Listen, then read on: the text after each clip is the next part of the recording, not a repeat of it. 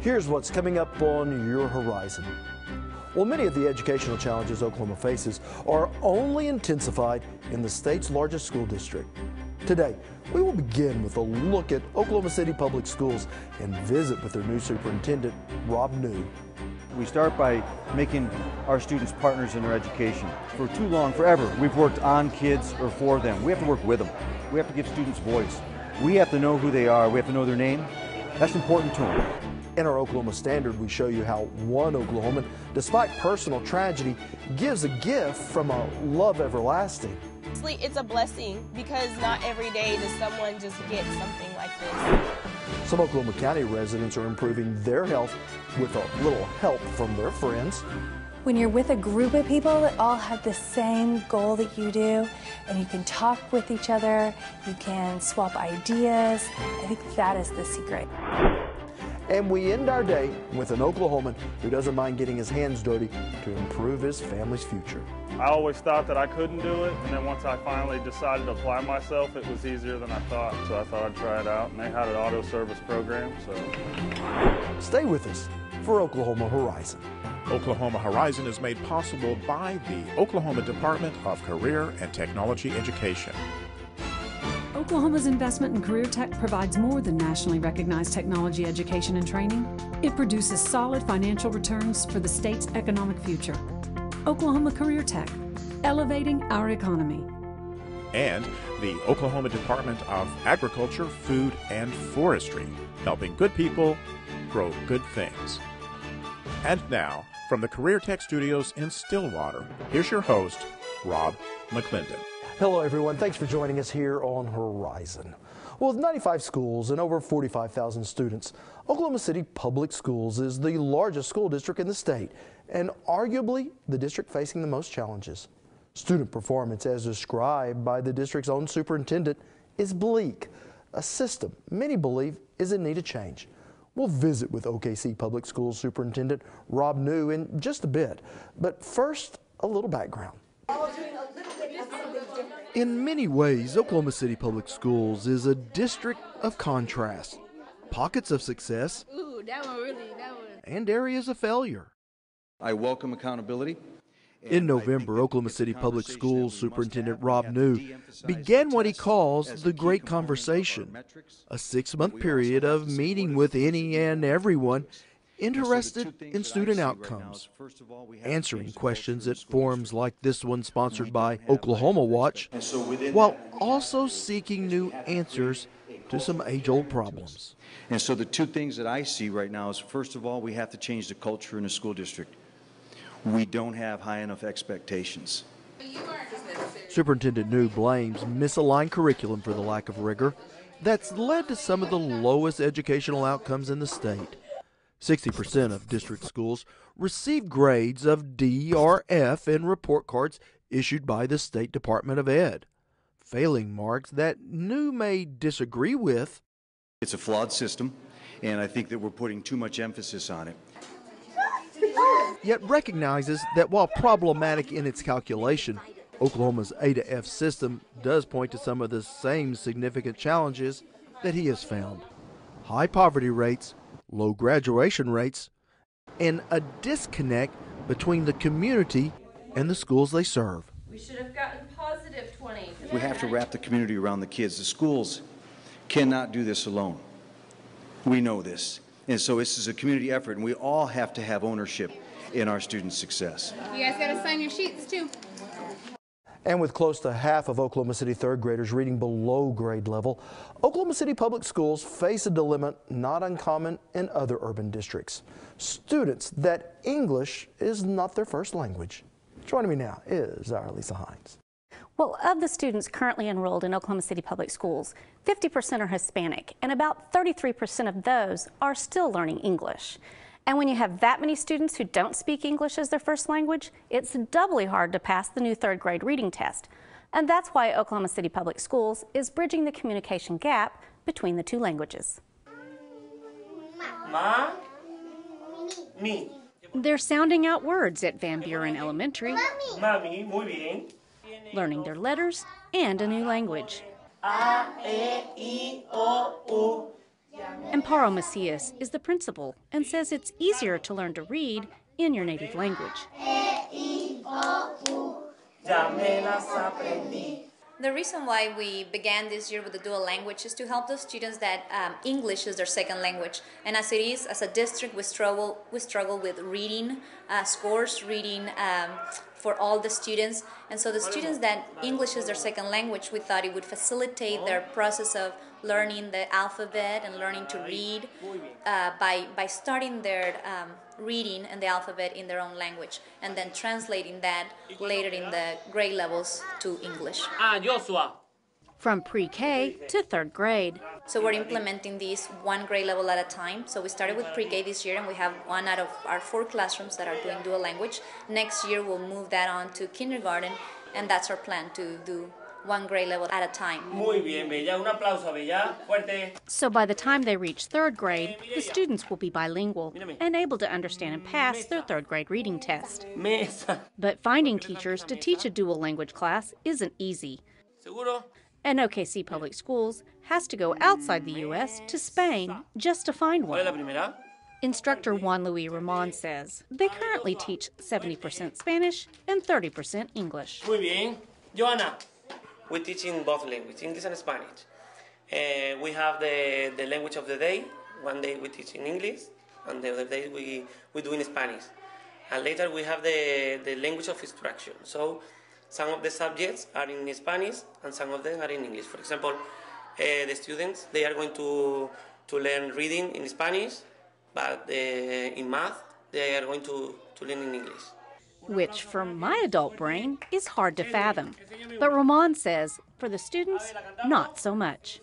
They are learning faster. Spongy brains, learning a new language, and reading their way up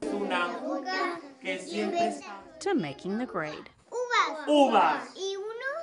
Now, Amparo says there are so many students who want into the class that they don't have enough teachers to go around. So how are they going to solve that? Well, what they've done is they've put a kind of a lottery into place to select the students from the class. But again, having enough bilingual teachers is the key. All right. Thanks so much, Lisa. You're welcome, Rob. Now, a little later in our show, we have the heartwarming story of how one Oklahoman has turned tragedy into a gift of love. But when we return, my conversation with OKC Superintendent Rob New. You're watching Oklahoma Horizon, featuring some of the good things that are happening in the great state of Oklahoma.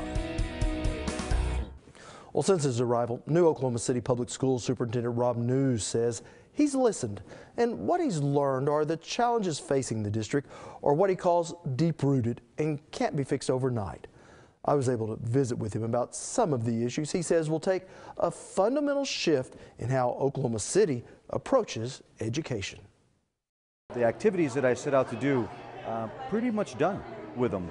And so now it's a matter of continuing the process of meeting with people.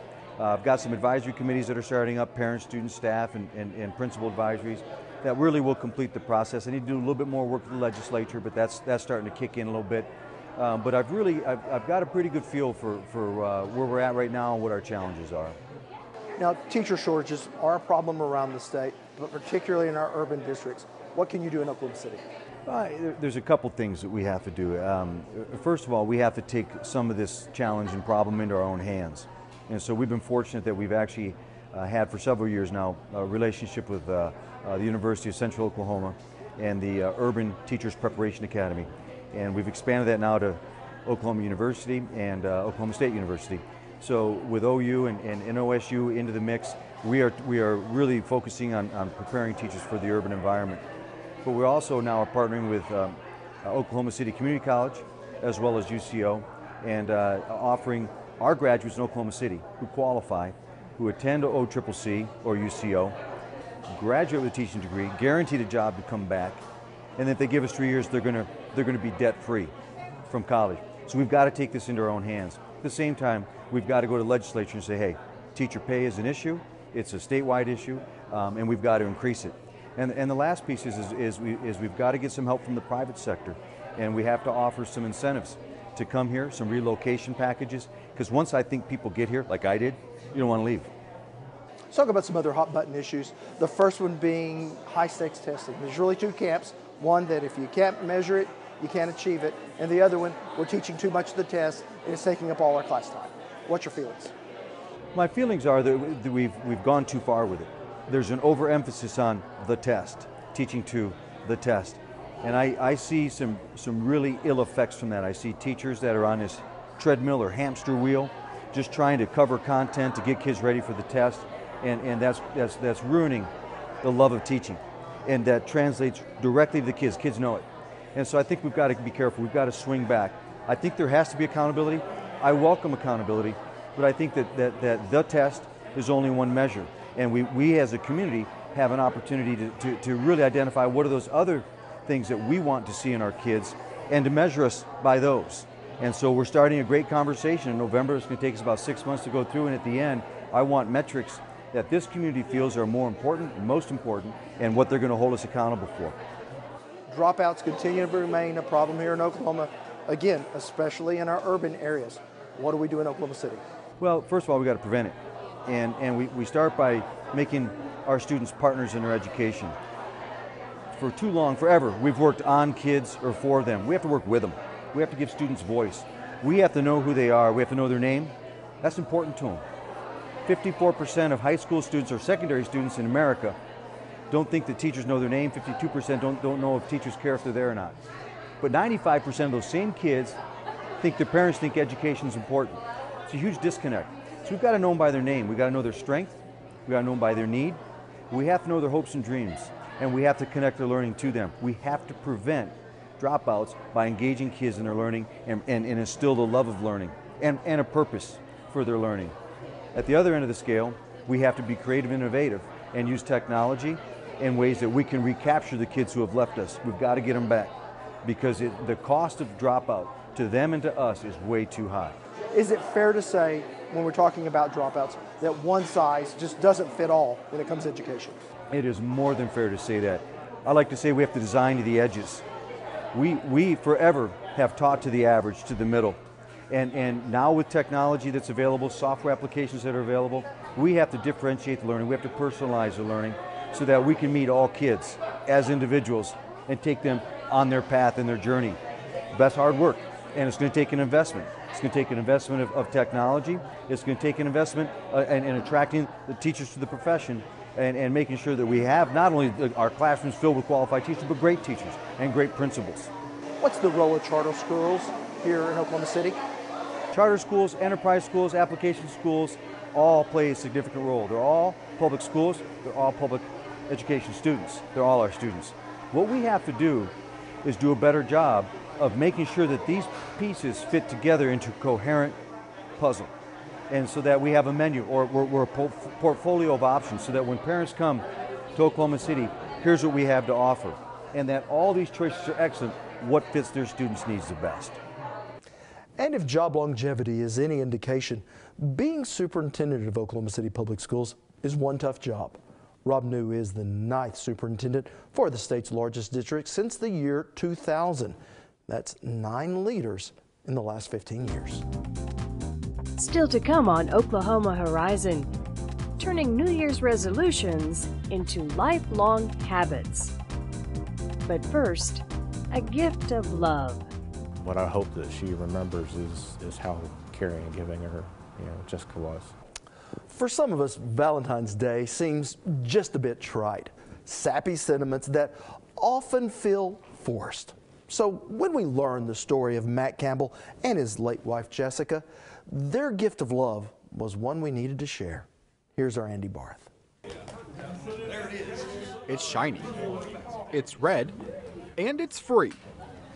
Metrotech's done a lot of good for me, and so paying it forward and trying to help another student out. Matt Campbell is an executive officer for Metrotech, a place that holds a lot of memories. I was a student at Metrotech back in 2002. I'd been laid off from my job. Part of my story is that I was married then. My wife was terminally ill, so we were on very limited income. Campbell's wife passed in 2008, and in 2011 he married his second wife, Jessica.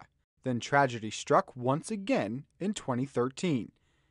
Campbell, his new wife, and their granddaughter, of whom they are legal guardians, were in an auto accident. Jessica, was killed instantly. And so Campbell began raising his granddaughter, Sophia, and decided to get rid of Jessica's car. Yet, instead of selling it, the recipient of the car her name is Samaya Dungy. He gave it away to a student who needed it.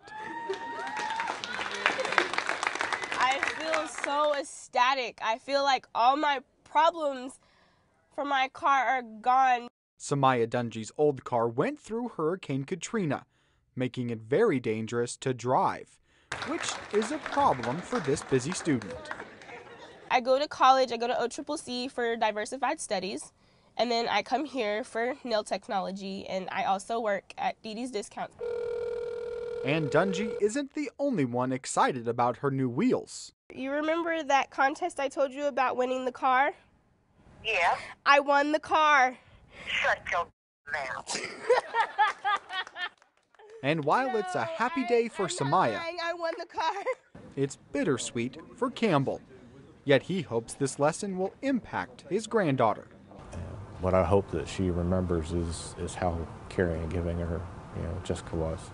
She called her mommy. She still calls her mommy, and so that's what I'm hoping that she gets out of it. And for Dungy, she couldn't be more appreciative.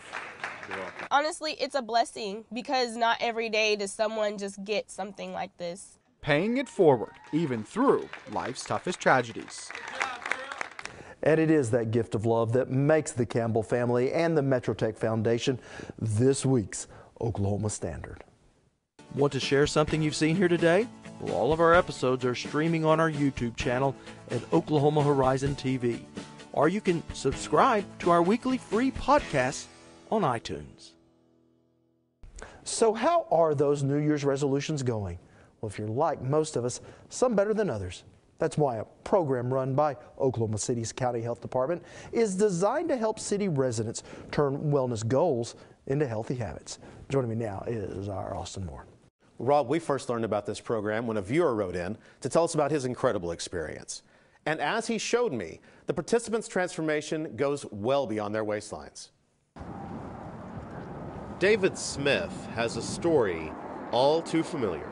I had reached nearly 260 pounds in weight. I was sedentary. I was lethargic. I didn't feel like David anymore. But David's story has a plot twist. It all started when he enrolled in a total wellness class offered through the Oklahoma City County Health Department. And I made a commitment to myself. I wrote it on the piece of paper and I stuck it on my door. The date of the class would begin, and I made a personal commitment to attend and to be there every single class. Swimming's great, so that there's no way I can eat and do the activity at the same time. Because you can eat and walk, I proved that. We at the Oklahoma City County Health Department offer an 8-week weight loss program called Total Wellness. It is a chronic disease prevention program to help people prevent and manage diabetes and heart disease. So what we do is we come in and meet for an hour each week, talking about how to eat healthier, how to get more physical activity in, and also how to make lifestyle changes. Jennifer Like and Allison Drain are two of the nutritionists teaching the Total Wellness program. They will have as many as 9 classes around town for a given period, with as many as 50 adults in each class. When you're with a group of people that all have the same goal that you do, and you can talk with each other, you can swap ideas, I think that is the secret. If you're trying to do weight loss or change your lifestyle on your own without a great map, maybe you've got a book you got at the library or something like that, but that support is really important to help people continue to stay motivated. We became fast friends in our class right off the bat. The very first night, everybody kind of grouped together and introduced themselves, and the support was there from the very beginning. And once that class started, David found a familiar lesson that finally stuck. It's what we've all known and we've all heard forever, which is diet and exercise. And I guess I was sick and tired of being sick and tired, and I wanted to live.